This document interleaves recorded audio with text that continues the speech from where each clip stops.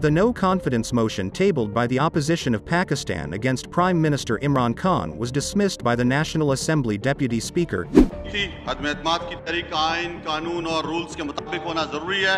किसी गैर मुल्की ताकत को यह हक नहीं कि वो साजिश के तहत पाकिस्तान के अवाम की मुंतखब हुकूमत को गिराए। वजीर कानून ने जो नुकात उठाए हैं वो दुरुस्त है, वैलिड है, लिहाजा मैं रूलिंग देता हूँ कि अदम एतमाद की करारदाद आइन और कौमी मुख्तारी व आज़ादी से मुनाफी है और रूल्स और ज़ाब्ते के खिलाफ है। ये करारदाद में मुस्तरद डिसअलाउ करने की रूलिंग देता हूँ। ईवान की कार्रवाई रोक की। Surrey termed it against Article 5 of the Constitution.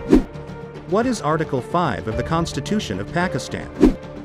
Under the heading, Loyalty to the State and Obedience to the Constitution, Article 5 has two clauses.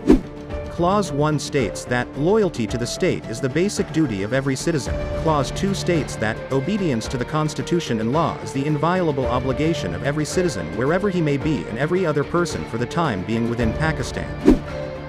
How is the no-confidence motion contradictory to Article 5? According to PTI Minister Fawad Chaudhry, Clause 1 of Article 5 is applicable since the no-confidence motion is the result of a foreign conspiracy against the government. The opposition, on the other hand, has demanded that Prime Minister Imran Khan, members of his government, and the Speaker be tried under Article 6, also known as the Treason Article.